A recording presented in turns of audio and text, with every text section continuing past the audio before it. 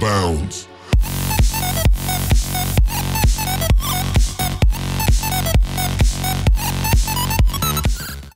What is up, guys? It is Canadian Pro 73, guys. Now I'm going to be talking about a lot of stories that have been happening for Black Ops 3, but there's really three main ones that have to do with the Black Ops 3. So let's get on to that.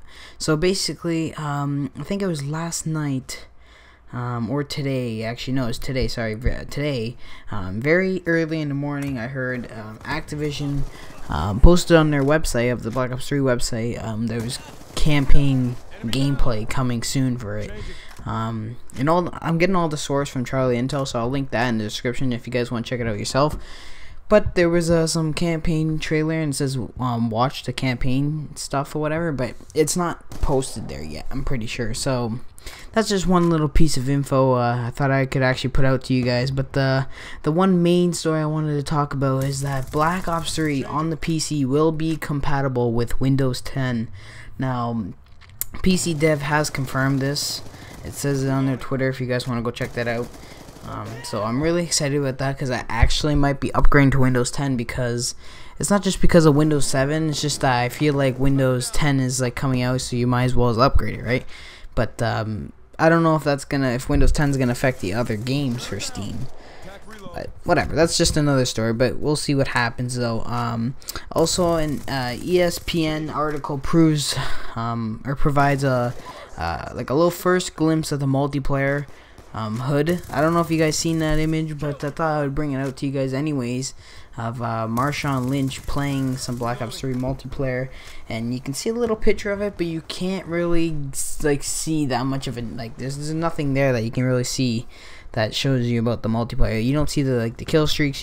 You do get to see the mini map, and the mini map looks pretty big than normal. So I guess that's the one new feature of for Black Ops 3. But you know, whatever. Let's just leave it at that. And also, this was a big topic, and I really don't care that much about it, honestly.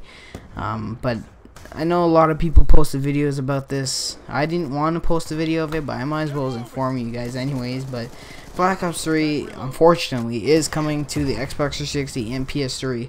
Now, I don't really care that it is coming out. Treyarch is not developing it. The developers that are going to be developing that version of the game are going to be Beanox and Mercenary Technology. Sorry, I said that wrong. I was like, technology. Whatever, but yeah, so it's going to be coming out on the same day as all the other consoles for like PS4, Xbox One, PC. It's going to all come out at the same time for the PS3 and Xbox, but you know, we still don't know which person gets the DLC first, but that's just another topic.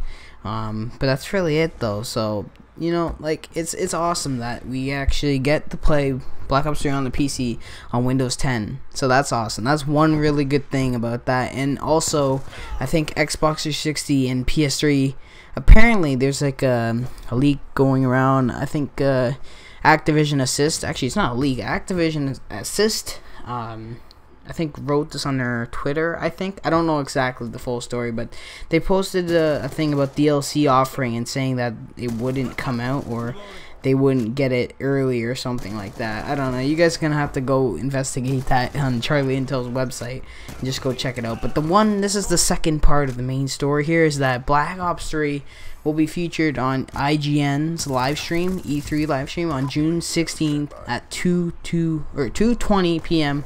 PDS. Man, I can't even talk. PDT. It just sounds weird. That's why. So there's gonna be obviously different times.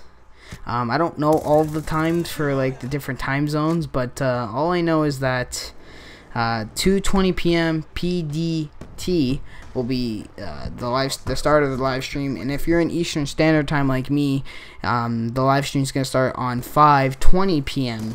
Eastern Standard Time, which is awesome because that's actually a really perfect time. And now if I go check on my calendar while I'm recording this, that is next Tuesday, and I don't have exams on that, so that's perfect too. But I do have to study for exams, but it's perfect because I can come home on Tuesday while I got stuff to do still, but you know, for school, but then just preparing for exams. So apparently the Black Ops 3 will be at 2:20, which will be 5:20 p.m. Eastern Standard Time. So I don't know what the other time zones are, like